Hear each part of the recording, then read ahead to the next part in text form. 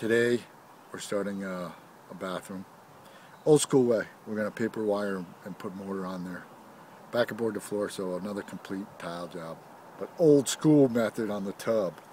I know you've been waiting for it, so I'm going to give it to you. It's awesome.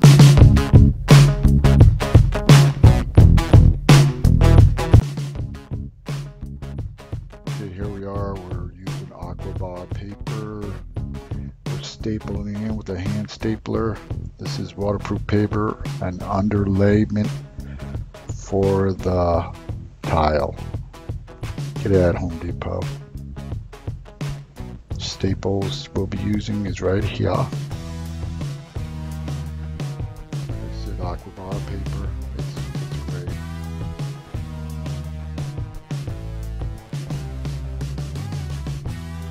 There's 20 gauge.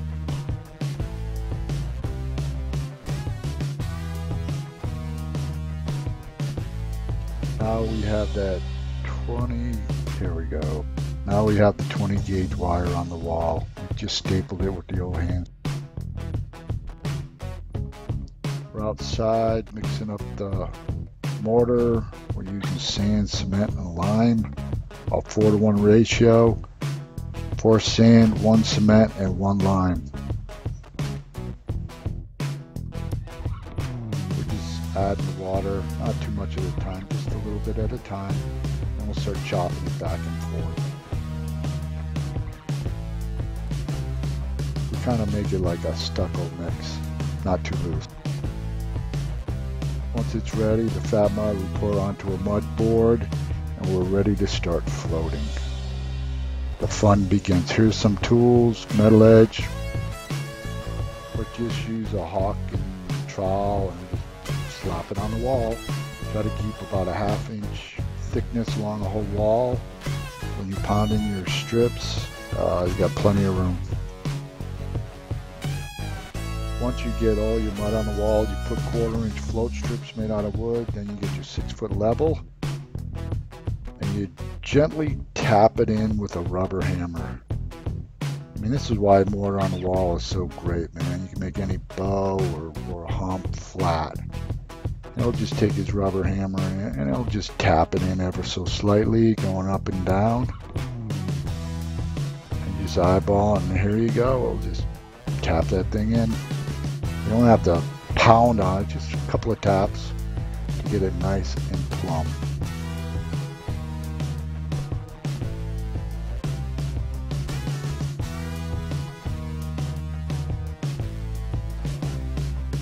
And as you can see, the level is nice and plumb, so our strip is flat and plumb in the wall. Then the next thing he's going to do is take a metal edge and just start rodding off the mud with a seesaw motion, going back and forth. And here he goes.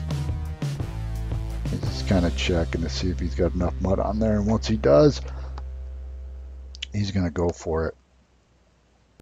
There he goes, just seesaw, pretty simple. With that lime, it keeps the mud on the wall. You need that lime in the FatMud.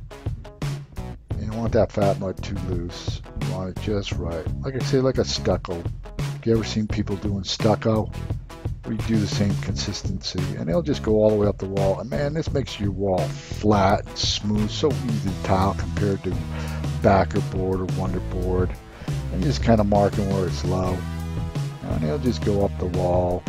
So easy, man. It's a muddy job is the way to go. It just comes out a little bit more prep, but man, when you go to set the tile, it's nice and flat. When you take out your strips, they leave these voids, and you just throw in some more FatMud. Nothing to it, just fill it up. Then you take your flat trowel, and you go along the wall, and you just get off all the excess. See this? My steel flat trowel. I'll just go right up the wall and make sure I get off all this excess mud. That makes it super flat. Now what I did is I sped up the camera, the film, so you can really see. I just take the flat trowel and I said keep it flat against the wall. You're just getting all that mud left over. Filling up the strips. Just keep that steel trowel flat against the wall. You won't dig in. And let the mud sit up a little before you do this. Use two hands if you have to. Go up. Rod it off so you don't have any bumps. And then you go along the top. And then I use my wood float to really flatten it out. Smooth it. Just go along any bumps. I'll knock them down. Make it a nice smooth, flat, ultimate flat, smooth finish for tile, man. Tile loves it when. And then I'll really go around these plumbing fixtures, man, because you don't want any humps in there when you set the tile. If it's nice and flat, and the tile setting goes so easy. Believe me, this is the way to go when you set a wall. I mean, backer board, get humps. They just follow this way. You can get it plumb, flat, smooth. So when you set your tile, it's so easy. I mean, I've done backboard jobs, and I'll always want to float a tub out or a shower any day. Look at that. It's making it nice and flat. So sweet. Go along the top, knock anything off. Oh, yeah. And there you have it. A job ready for tile. Flat, smooth, plumb. So easy to set, man. It's a dream. Floating is the only way to go. Now I'm going to tell you what tools you need. You need a 4-foot level. You need some spacers, wedges. 1/8" space is what I chose to use on this job. A suction cup works great. I mean, a bucket of water and a sponge to keep your hands clean. A 3/8 notch trowel, a pointer, a bucket for thin set. And that thing on the floor is my rat tail that helps clean up when I'm done. Basically simple tools. Keep your hands clean, man. You need that bucket of water. Clean hands are. Next thing I do is I go around and I look at the tub and I make sure it's level. And this one's pretty level, man. They set it good. I'll check all the edges with my 4-foot level there. And it's good, man. It's going to be an easy tub to set. You know, if you don't check it out and you start, man, you could run into some problems. Always check before you begin. Another thing I'll let you know is the back of the tub always has some whoop-de-woos. It always has a right there. I mean, you get a dip right there always. So watch out. Make sure when you set that row it's flat. So and then at the edges it always cakes up. So. Now when you trowel out your thin set, just make sure it's not globby and you combing it out even. 45-degree angle on the trowel, and just like you're combing your hair before you go out. So that nice and perfect, no globs. The tile's going to go. If you have any globs, your tile will not be even. So keep the trowel and just sweet, man. Even is the key. And make sure your thin set's not oozing off the wall. That's the right consistency. It'll just go so simple. There you go, man. Like I said, like combing your hair. Okay, we got our first row up, and I use wood along the soapbox so when you pull it out the next day, it doesn't chip. Since I got that first row level and flat, man, my second row is just going up, man. So easy, man. But the walls are flat, and you're making that first row perfectly flat and level, and the walls just go up, no problem, easy. Poof, just like magic, the back wall is up. Now you're ready to tackle your other wall. And that's why I use wood sticks in the soapbox there. If you notice, do not use anything hard, because when you pull them up the next day, and this tile is great because it's got these designs in it, man. This job came out sweet. Look at that waves in there. She picked out an awesome tile, man. Just sweet. I love doing this job. And you just repeat the process on the right wall. Make sure it's flat and level, and you just go right up the wall. And that tile that comes over the side of the tub is called a leg. This is the way I mark them. It's pretty easy. I just flip them backside. I put my level against the tile, and I take my pencil. See, See that? You got to keep that level nice because most tubs are like out of plumb. If you see right there, a little bit out of plumb. So you just take your level, you mark the back side of your tile, and it's simple, dude. It's so simple.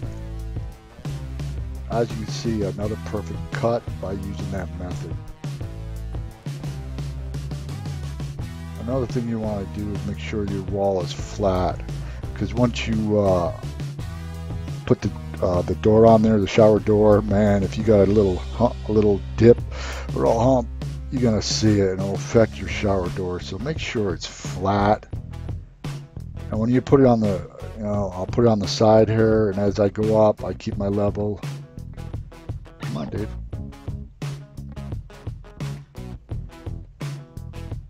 And there we go. I'll put it along the side as we go up to keep it all nice and plumb. So that's another trick for you guys. And I sped up this. You just use your grinder to back cut these holes in. You don't want to go too deep. Always check it on. You just want the blade to just barely come through that other side, man. That way when you pop that tile out, you'll see it. You can make it like a little hole. Do not go too deep, especially if you don't have a lot of tile, man. Just take your time. Wear glasses and eye protection and ear protection and a mask, because it gets kind of dirty, so be careful. Let's go back and forth. Now I'm going to knock this out just ever so slightly. See, I didn't come all the way through, and man, I can make a nice little hole. See that? Just lightly tap it on it, and that's how I get those little holes, man. See? Back cutting. Now I'm going to flip it over. I'm going to flip it over the side, and I use the tape because some of this tile is hard to mark. So tape is your best bet, and I'll use my grinder and just start off flat like this, and let the grinder do the work for you. Don't go too fast. Take your time. Be an artist. Try to get a nice round cut. You'll see. I'm not even forcing. I'm just letting the weight of the grinder do the work for me. And you'll see that the blade will actually make a nice round hole for you. Like I said, just take your time, have some fun doing it. I love cutting holes in tile, man. It's nothing better. You're relaxing. I got my earplugs in. I'm oblivious to anything. I'm just trying to make a perfect hole. Every time I do this, man, I want to make it perfect. So I just get my little zone and I go for it. And there you go. 2 holes perfectly done. Installed, man. You can't go wrong. Little grinder, man. And you will need a tile saw for this job, so you might have to rent one of our. So my walls are up. They look sweet. Now I'm going to show you another critical thing here on the side here. Now we're going to use a surface bullnose to trim out all this stuff. And all these joints are look. Remember that trick I told you with the wedges and the spacers that keeps the joints even? See that? That's called a reveal right there. That space between the tile and the edge of the wall there. You want to keep it all the same. So when you put your surface bullnose there, it's perfect with that wall. If you don't keep it the same, it's gonna look funky. So always keep that reveal or the space right there the same as you go up the wall. Now I loaded up the piece of backer board because your surface bullnose only comes in 3 inches, and I don't like a little cut behind there, so I put backer board. I'll slap it in the back there. It fills up the gap. You can use tile if you want, but backboard is a 1/2 inch. That's why I like it. Plus it's waterproof. And as you can see, my piece of tile's in back. I loaded up the back of the piece of tile same way, and I put it in there. And then make sure your design is the same as your outside walls. Don't put your tile in there not lining up. See, they're the same. So sometimes they're different, but make sure they're the same. Make sure that space around the box, inside the box, is all the same. Tape measure it. You want that joint when the surface bullnose is all the same. Wow. The soapbox is all done, and man, it sure looks sweet. All the joints are all uniformed and even. That's critical because everybody looks at it, so keep them all. Okay, I've been putting on the surface bullnose. I just wanted to stop and show you guys how stiff the thinch set should be when you're doing it. Make it stiff, and it'll go in easy. See how stiff that stuff is? That'll just give you something to push against when you're pushing and setting these trims, so keep it stiff. Okay, I'm laying out my floor. My tub's all done. I got my, I'm squaring up this, I'm using my 6-foot level again. I love using that thing for a straight edge. And I'm checking my cuts. This room was pretty square. It's called the dry set in there. I just set the tile on the floor to see what kind of cuts I'm going to get. And this room worked out perfect. I mean, no little cuts, no little slivers. And I'm just showing you, you know, make sure it's all the same.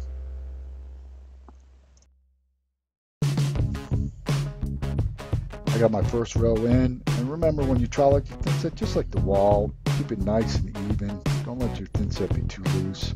Another thing you want to do is check around the drain, that toilet flange. There's always a hump there, so just make sure before you begin it's all flat. We're just cruising along here. Oh yeah. The floor is just flopping in, man. It's so easy. As I'm setting this floor, I'm running my hands over it. Make sure it's flat. I'm pushing where it's needed, but this floor was pretty flat. I checked it out before I started, so this tile just, I mean, going in easy. It looks great too, man. I love it when the floor is flat. I run my hands over it so I don't get any toe catchers. And it's just a beautiful floor. Look at that, 1/8-inch spacers. You keep that first row straight, man, and the rest of the floor goes in. Now I'm going to show you how to mark this cut. Flip it over.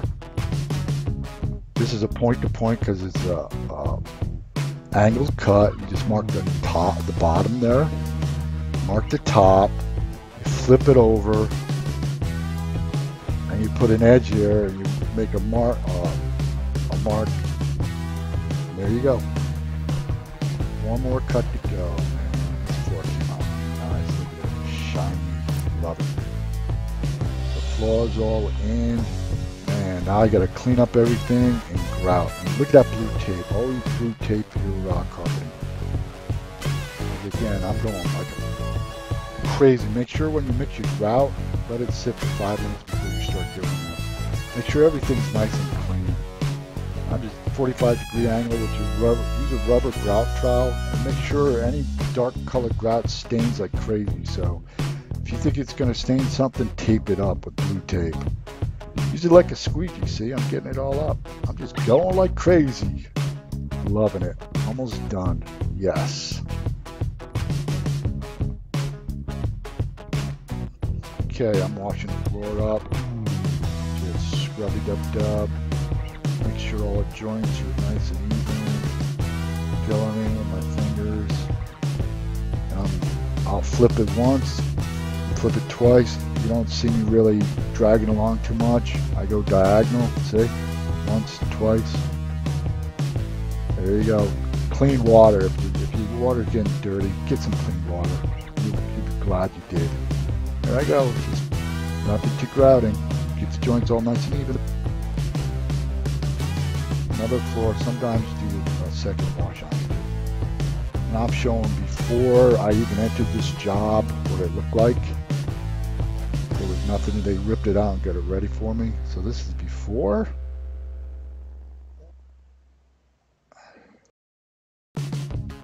And this is with the job all done. It came out beautiful. I mean, picked out some good tile. And do yourself a favor, hit the subscribe today. Like I said, these videos are just getting better and better. And I've been setting tile for a long time, over 28 years. And I love doing tile, man. There's nothing better than to leave a job well done. You go back, you take some videos after they set their plumbing in that. Man, hit that subscribe button today. Do yourself a favor. That button right down there, you see it, the red one. Hit it. Hit that button. You're gonna want it. this is the tile I used on the floor, a 12 by 24.